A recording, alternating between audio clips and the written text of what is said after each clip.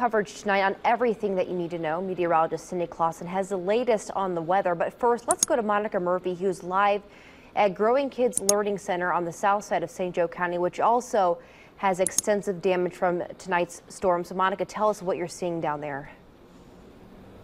Yeah, that's right, Maria. But the battalion chief with Penn Fire says that the alarm came in around 9 p.m., right before 9 p.m. And when they arrived, there was natural gas leaking. They did confirm that the back of the building is completely wiped out. Let's take a look at some of this footage on your screen. Complete destruction. Crews warned people right away to stay away. There were hundreds of people out here looking at this building.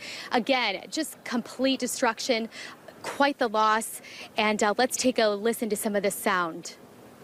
We had natural gas leaking from the building. Our crews had to shut off the natural gas, and then we had to warn the civilians to stay away. We had a lot of people coming out after the storm, and people should realize anytime you have power lines down, touching the ground, especially when the ground is moist, you have it's called step potential energy. So you can still get electrocuted, not by touching a line, but just being in that general area of the ground that's energized.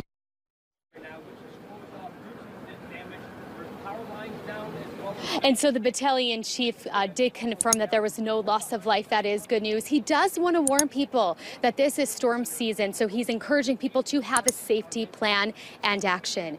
Reporting in South Bend, near South Bend, Monica Murphy, News Center 16.